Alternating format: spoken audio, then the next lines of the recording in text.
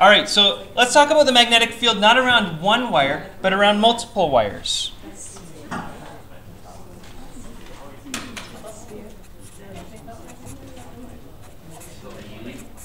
Something to write. Magnetic field around multiple wires.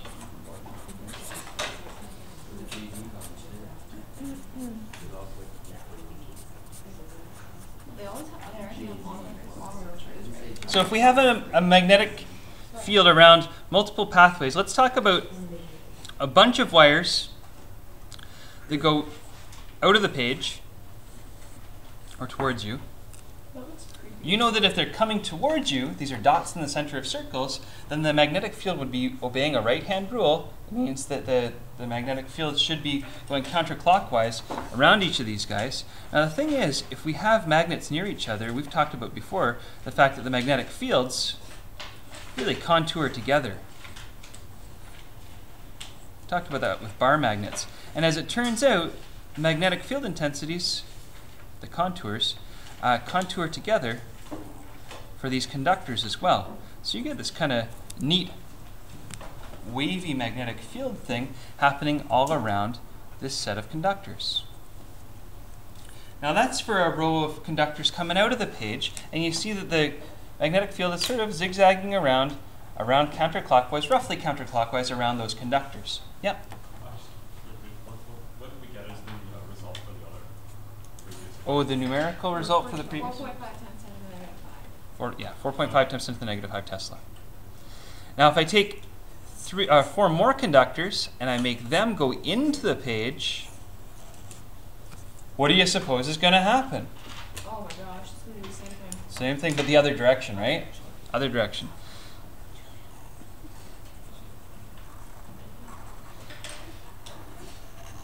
And would you believe if I were to look at this not so close up like I've done here, but to zoom out a little bit on each of these scenarios, I could say, hey, look, at a further distance out, it'll be roughly the same again, but maybe not as strong. Would you believe that? A little further out over here, maybe not as strong. But what about a little further out yet? And you don't have to draw the next one, but a little further out yet. It'll slowly get back to being its circular-ish shape. Yeah, maybe it'll roughly be sort of an elliptical outline. I'm drawing over my title, but I don't care.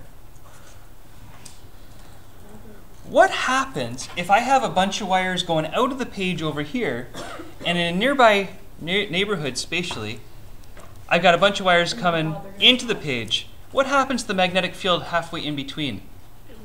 Would it be going in the same repulsion? It's going in the same direction.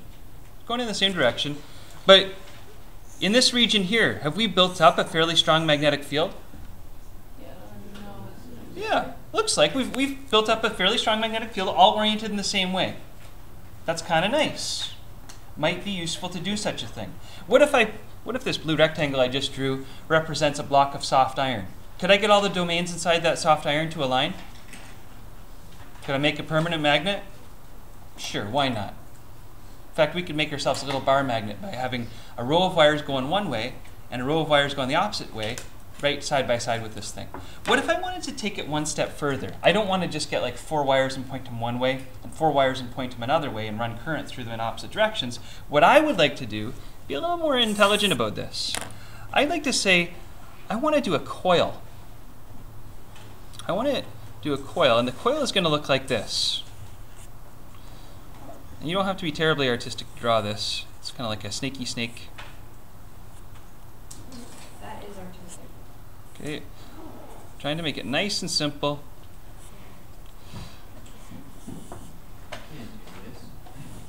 That's impossible. I've got a coil. I'm going to draw the simpler version yet in a second. I've got this coil so that the current goes along the coil like this, and on the, can you see that if it coils away from me, there's going to be current going this way as it coils away from me? And as it comes back into the foreground, it's going to be coming this way. And as it goes away from me and comes towards me, away from me, towards me, away from me, can you see what's happening there? See the comparison I'm making? On one side it's going away from me, and on one side it's coming towards me. what happens around all these little X's is the same as what's happening over here. You've got the magnetic field orienting this way. Exactly the same as what we said before. And around these little dots, I've got the magnetic field orienting this way. Exactly what we said before. And in the middle, you've got a really strong magnetic field. Agreed? It's the same process. Only this time, rather than just randomly getting a bunch of wires and laying them side by side, I coiled them, but I achieved the same outcome. Okay, so we've got a fairly strong magnetic field inside of this thing. And really, if you take a look at any coil like this, and I flow current through this coil so that it's receding from me on one side, and it's coming into the foreground on the other side, and that's how I'm going to illustrate it, then I can use this idea, and we said this before, to create a right-hand rule, where if it's going into the page on the right and reaching around and coming out of the page on the left, you notice that I would have my thumb pointing in one direction, and my thumb points in a direction that orients with the magnetic field coming out of that end of the coils. Okay, so I wanted to approach this one more time to talk about this right-hand rule. Hopefully we've got it on paper in a way that's easily visualizable, and even we've tried to use the X notation and the dot notation to show what direction the current is going in this wire as the current recedes from us on one side of the coil and comes towards us on the other side of the coil. And it's kind of analogous to the idea of a north and south pole on a magnet. Permanent magnet, that is.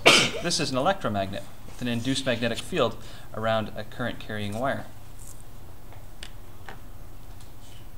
Now, if we want to talk about the intensity of the field around that, the maximum intensity of the magnetic field around that current-carrying wire, around this solenoid, this coil, what's been noticed is that the magnetic field intensity is proportional to the number of coils there are per meter of solenoid. So they might call it the coil density, the number of loops that you have in a loop, in a solenoid, per meter that the solenoid is. It's the number of loops per length. And that makes sense. If you have a lot of coils in an electromagnet, you'd think that it would be stronger. And if you have only a few, it's probably a weaker one. If you've ever played with electromagnets, you'd have some sense of that. The other proportionality is, well, what else could I do, you think, to increase the magnetic field around this thing? Put it close together, so we could talk about diameter. That's another one. It doesn't happen to be one of the variables that I'm looking for, but you're right, maybe that would strengthen it. What's another one that I could do? Think like electricity. We're trying to change the current.